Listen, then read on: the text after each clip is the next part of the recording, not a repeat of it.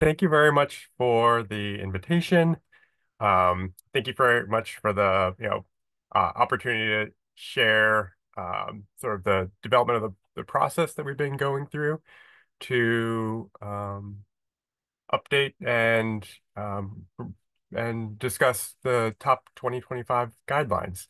I'm going to be going over a little bit of the history and activities we've been up to over the past several years, and then I'll be going into more details about that process in particular.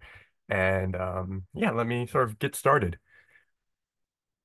I'd like to begin every talk with just a note of disclosure about the Center for Open Science. We are a mission-driven nonprofit, and our mission is to improve trust and credibility of empirical scientific research through a series of activities, through studying the barriers to transparency, building tools to enable open science practices, and training and advocating for policies and practices to make them possible. We are generously supported by both public and private foundations, and all of our funding information is available on our website there. All right, as an overview of what I'm going to be talking about today, I'm going to start with a little bit of a background of what the transparency and openness promotion guidelines are and their history and how they've been used. I'll be giving some information about the governance of the advisory board that oversees and provides guidance for what these policies should include. I'll be giving examples of how we have used TOP to compare and improve policy across many different disciplines. I'll be pointing a little bit about TOP in the literature, both how it's been evaluated and how various studies have used it to compare open science policies across different disciplines and landscapes. And what I'm most excited to talk about is putting out areas where there's room for improvement in how the TOP guidelines are currently structured and what we've done to hopefully improve them. And I won't reiterate this too much, but just in a couple of weeks, we'll be posting more information about this. It's been about a 2-year process to update and revise the TOP guidelines. And the advisory board is still putting some final touches on what the preprint will look like that'll be posted by the end of the month. And that'll come out with more more announcements about the details of that. But none of that is under wraps, so to speak. So I'll be going into as many details as I am able to right here, and I encourage and welcome questions. Probably as we get towards the end, will be opportunity for the best questions. So the TOP guidelines, the Transparency and Openness Promotion Guidelines, were published in 2015, and they are a policy framework that's designed to be agnostic to specific disciplines. I will note, and I think it's pretty clear that a lot of the uh, uh, early efforts around the TOP guidelines were from the social sciences and the psychological sciences in particular. But a lot of the characteristics of the TOP guidelines were um, designed to be applicable to many types of empirical research, and some improvements are coming down the pipeline to help further that increasingly. They're designed to be modular in order to have broad applicability so that methods of research or disciplines that use different methodologies can pick and choose the type of practices and policies that are most relevant to them. And a key feature is that they're tiered in order to start at a level that is one step above the current status quo. A lot of that is just encouragement for open science practices, which we know is not very effective. So it starts above that with the disclosure requirements.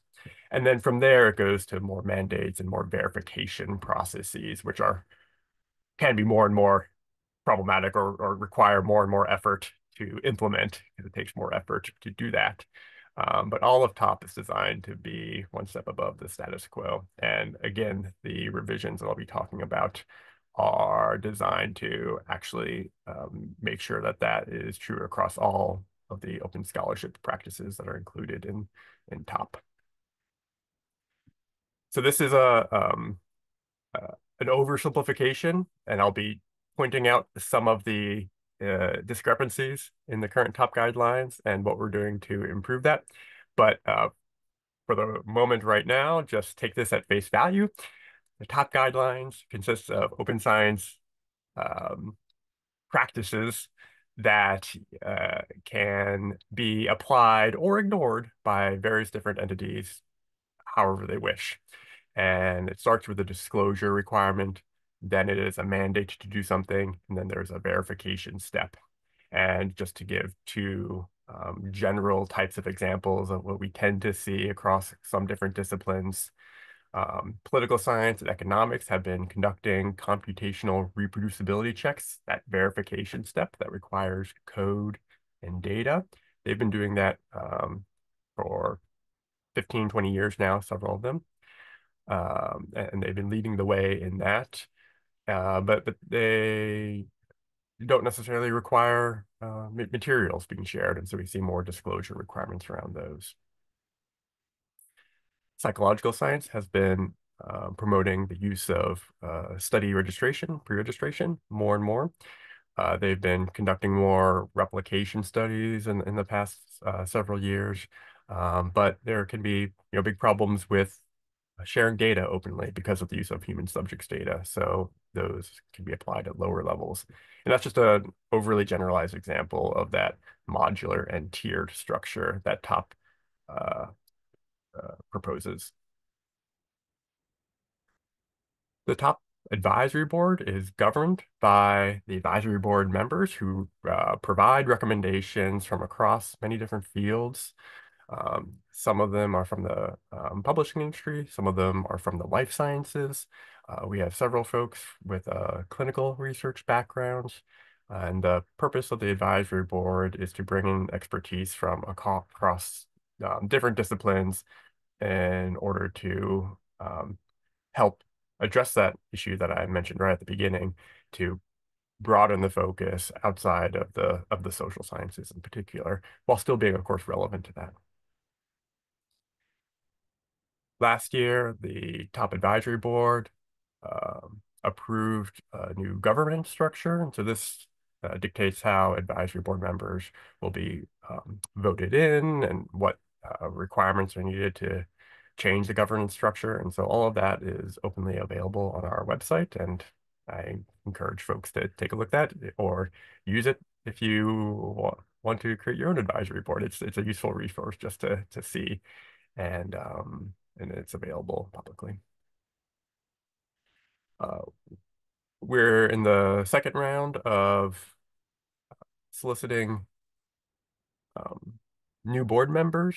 And so this process is an annual process where 3-year membership is uh, begun with a third of the membership at any one time. And that is, of course, designed to have a rotating list of individuals bringing in expertise, having a few years to provide that input, and then refresh the board on a continual basis so that there are new ideas that come in on a regular basis. So if you miss the current round of nominations, there'll be another one coming up at the beginning of next year. One activity we've been conducting and spending a lot of time on in the past several years is comparing policies across several different disciplines and how they compare to the framework provided by the top guidelines. And that data set I'll be talking about in just a moment is a rich data set of policies. And we've been monitoring change policies that have occurred over the past 4 years. So I'll be describing that data set and a couple of different ways to use it. And I would encourage everyone on the call or listening to this recording to take a look at that data set and to use it. It's licensed in the public domain for infinite reuse. So that project is under the big banner called the Top Factor. Top Factor is an evaluation of journal policies as they relate to that top guidelines framework I mentioned several times. It is, of course, 3 points for policy that requires that verification step, that level 3 of the top guidelines, and of course 2 points for a data policy that requires open data, or 1 point for a disclosure requirement, such as a data availability statement. And across those policies, that maximum score is actually 29 at the moment because of uh, you can, a funny little specific way about how we count disclosures in open science badges. We'll likely be winding down the addition of new journals into the top factor database at the end of the year.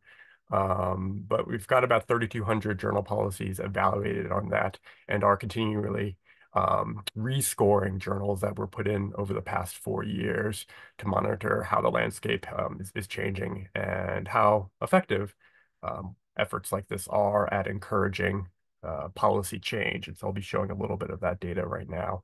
And again, it would be fantastic for more folks to take a look at that and to answer questions based on how effective efforts like this are at improving policy change. Just to get a few summary statistics, my colleague Ella is on the call and she does this summary report every month. So I greatly appreciate that, but just giving a general distribution of how many policies exist at different levels of top factor. Um, so you can see the largest bin is the top factors around a level of 1 to 5.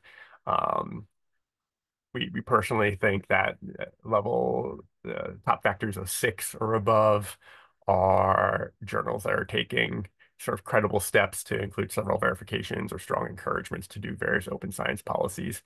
And then there's several dozen journals that are taking extra steps around many of these um, open science policies. So digging into that, all that information is publicly available on our dashboard. Likewise, we monitor the changed policies, as I mentioned, that we come across every month. And every month we see a small number, most typically less than a dozen. Sometimes when a publisher makes a policy change, we see a few hundred at once. But we see the number of journals and the number of individual policies changed. And we make that data available on our website as well in order to again, monitor the landscape and to try to start to answer questions about how effective policy changes are from the federal government level, for example. There have been a lot of efforts from the US federal government to mandate more data sharing and other open science practices. And so efforts like that are perhaps being reflected in the changed policies that we come across in the publisher level. As I mentioned, these data sets are available on the OSF. And so, and these slides will be available so you can get those links directly if you'd like. But the raw data behind top factor is available. So is the data that indicates every changed policy we come across. We put into the spreadsheet showing the journal, the date at which we noticed it being changed and what the policy change was. So going from a level 0 to a level 1, for example, that is noted. Top has been used over the past 10 years in the literature hundreds of times, and I'm going to highlight two different types of evaluations and landscape analysis that we've come across. And, the purpose of this is also to encourage more of this type of evaluation and scholarship using the top framework. The first type of use of top that we see in the literature is simply the kind of the same way we use it, but just at a more granular level. So scholars have taken a look at how policies are being applied within specific fields or disciplines. Um, uh, this one, of course, in sports and exercise science, a group of colleagues were monitoring the degree to which open data or replication or study registration policies were being implemented from one field to the next. And we, after conducting those studies, We go back a year or two later to see what policies have been changed or not after these types of efforts have taken place. And sometimes we see change policies. More often than not, we do not. And so we also encourage other ways to advocate for these. There's also some scholarship that's ongoing on exploring how TOP is implemented or why it is not implemented at various levels. And so surveys of journal editors asking, what their opinions are about these efforts and how difficult it might be to implement or not. And a lot of it comes down to the sticky question of compliance, putting out an open science policy without the resources of time or personnel to monitor compliance is something that is a frequently cited barrier to adopting additional open science policies.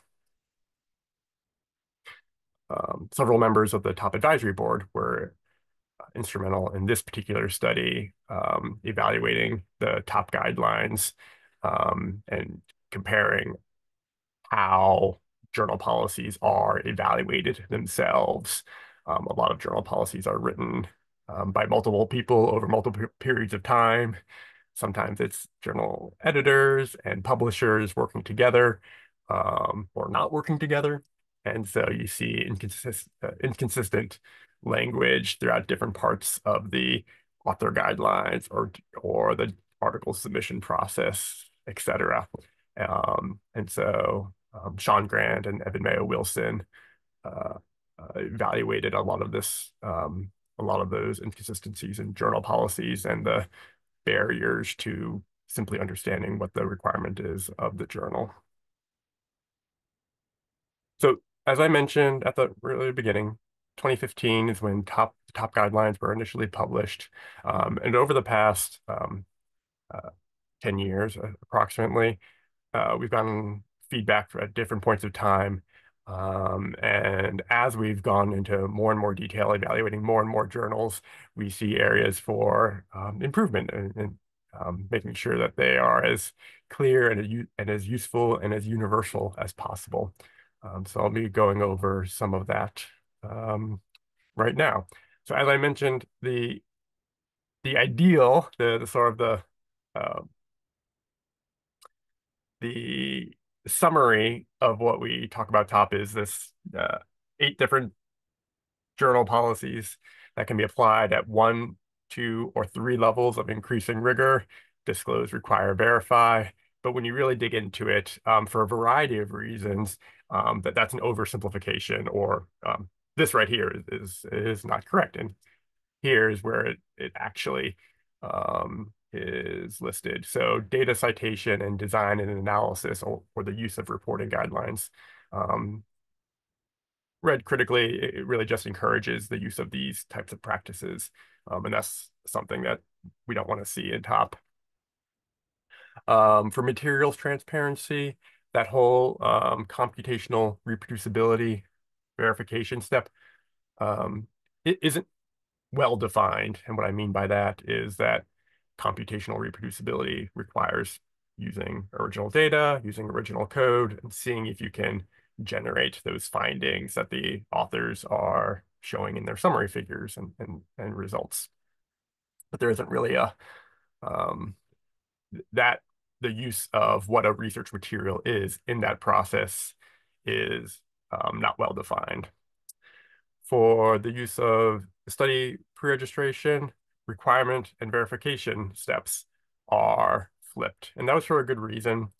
The reason that occurred is because lots of journals are um, willing to take the time to see if the study registration matches the final reported manuscript, or to provide guidance on how to do that to their reviewers, but they're not necessarily able or willing to say that only registered work can be published in this journal. And so that is appropriately seen as a higher level of challenge or a larger barrier to policy implementation to take that step.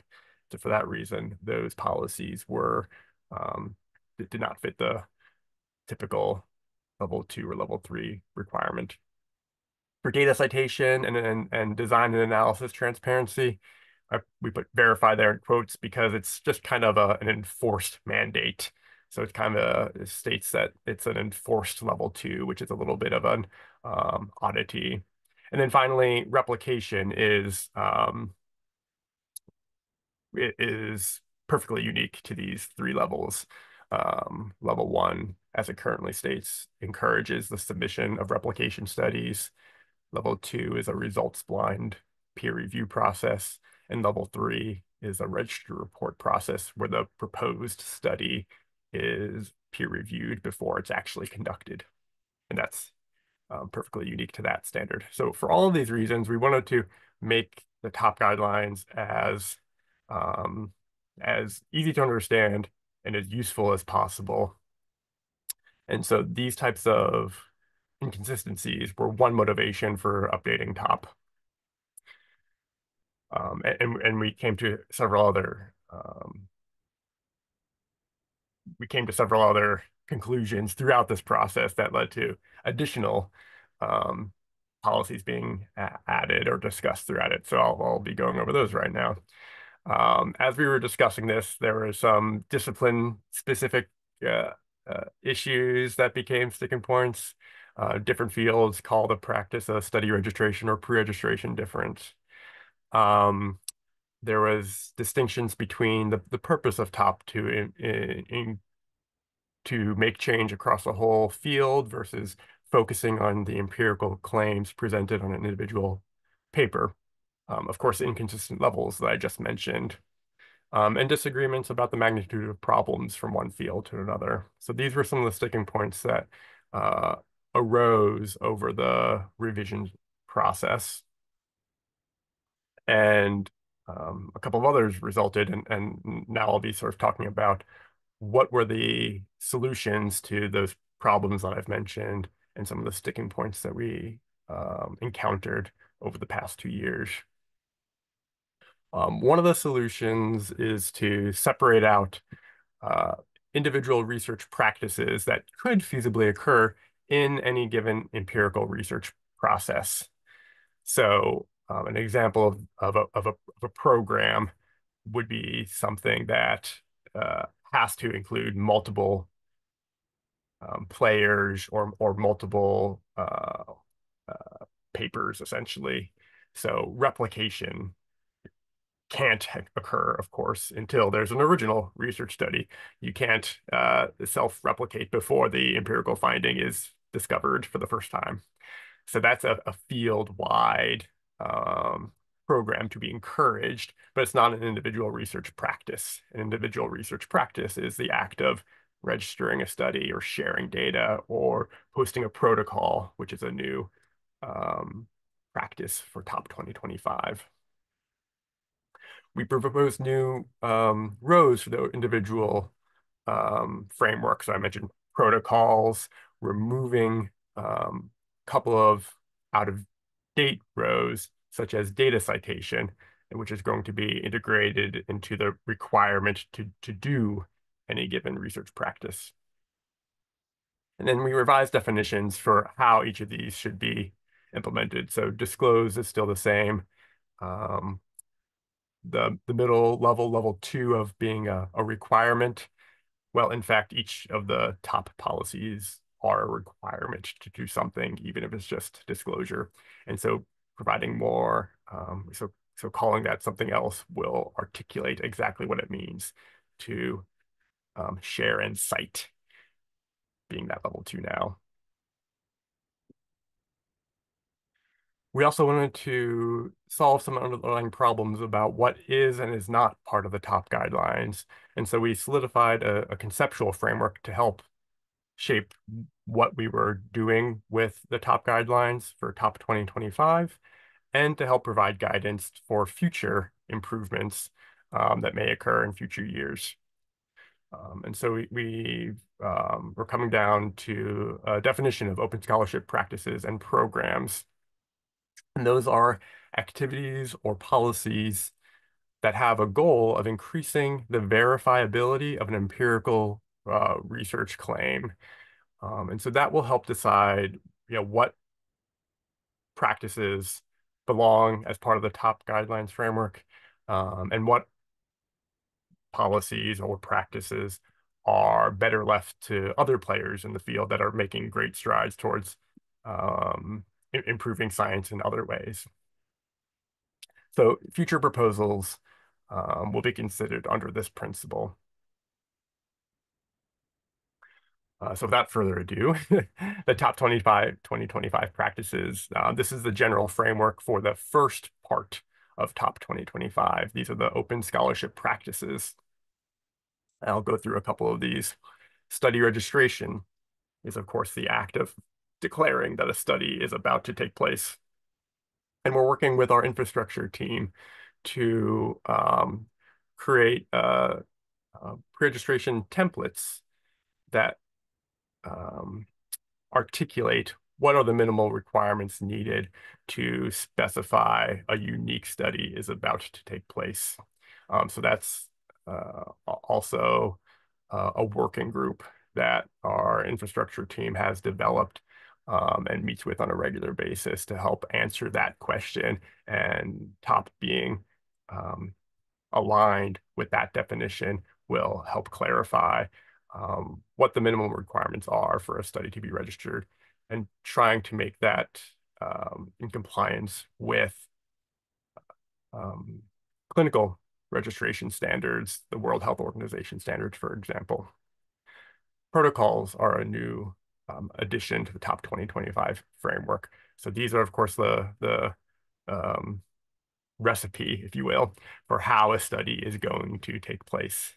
Sometimes those are included in a study registration. More often than not, they are not included in the study registration. So there'll be guidance for how to do that and how to do that well. And included in the different levels, there'll be a note about when the protocol needs to be created, or how updates to the protocol need to be disclosed. An analysis plan. Many fields include a pre-analysis plan. Of course, that is often included in a study registration, but like protocols, not always. We also encountered a lot of discipline distinctions between some disciplines really consider these two items the same thing. Some disciplines use a term but have never used the other term. And so there are still discipline-specific tensions, in particular with these two terms, and when they are used, and what they're used for. Data and materials are essentially staying the same as is code. And then finally, the use of reporting guidelines, originally called design and analysis transparency, getting towards that goal of design and analysis transparency, but it is the use of a reporting guideline or a reporting checklist, such as all of those that are available on the Equator network. So those were the top open scholarship practices. And now we'll have a series of programs that rely on several different open scholarship practices, and that also solve bigger problems than any one open science practice can solve by itself. Comprehensive reporting is making sure that all of the work is being reported as fully as possible, essentially to ensure that cherry picking of results or biased reporting of only the most exciting results is minimized. This can be done through what I mentioned earlier, registered reports, where the whole study plan is submitted to a journal at once, and the final results are published once the authors follow through with that proposed plan.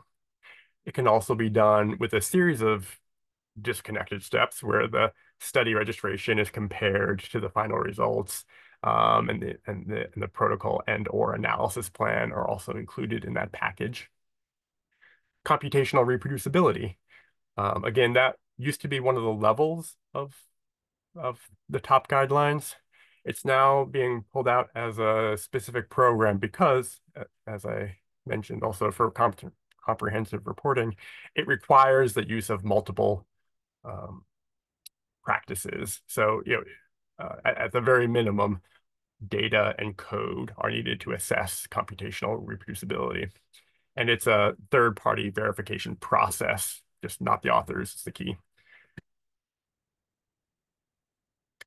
And finally, we've got a number of different initiatives that bring another um, roadmap for improving how the process of science is conducted.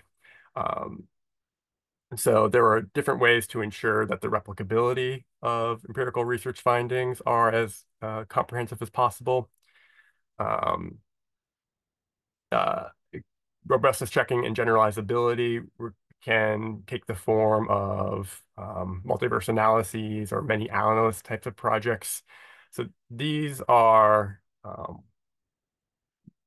not the core part of Top 2025, but these are just examples of how um, universities, publishers, funders, and academic societies can work together to solve complex problems using the practices and using the programs that I just mentioned that are part of the Top 2025 framework. Next steps, over the next 6 months, we'll be rolling this out to an increasingly larger audience. So in the next month, we'll be posting the preprint, hopefully in the next 2 weeks or so. All the details that I've discussed will be mentioned in that. But of course, a little bit more detail will be included on each of the practices and the justifications for how different revisions were made. During that process, we'll be engaging editors, publishers, and other users of the top framework. We have a managed feedback process once that is posted to incorporate changes that could occur to Top 2025 or changes that should occur in future iterations of Top. During the fall, we'll also be revising implementation guidance. What I mean by that are examples of author guidelines, best practices for article submission portals, and example disclosure statements of all the top 2025 practices. In January, once 2025 begins, is when Top 2025 will be kind of the new version of Top, and we won't have to call it Top 2025. We'll just call it Top at that point. And ongoing from that point forward, we'll be sort of collecting feedback for future improvement, and hopefully ensuring that the steps we've gone through over the past 2 or 3 years can be reiterated as efficiently as possible so that it won't be another 10 years until the next version of Top comes out, but that'll be more of a biannual process, for example, or every 2-year process. At this point, I think I am just about done with my prepared comments, but I'm very happy to talk about any of the policies or any of the practices or any of the history or any of the future that is under the top guidelines framework. And with that, I think I'll probably stop sharing my screen and open it up to more questions and comments.